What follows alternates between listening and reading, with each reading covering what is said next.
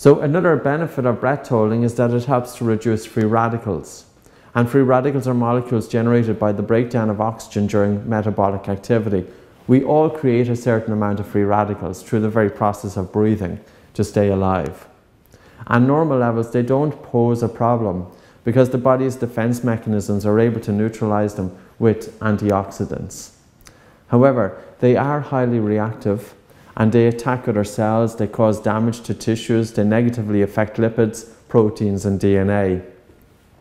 They're also implicated in aging and a number of human conditions and diseases including cancer.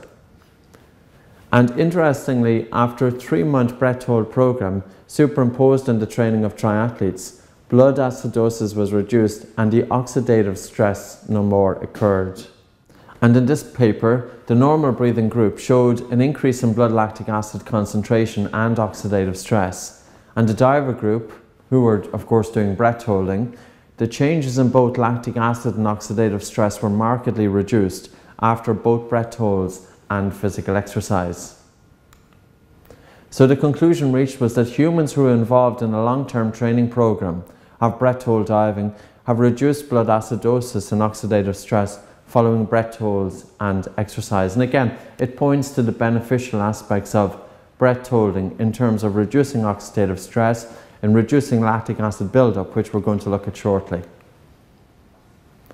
In this paper, a group of trained divers and a group of people with no diving experience at all, the results showed significant improvements in antioxidant activity across both groups, with little difference between the divers and non-divers. So you don't have to be doing this, for a long time to get benefits. If you start doing it, you're going to get benefits pretty quickly.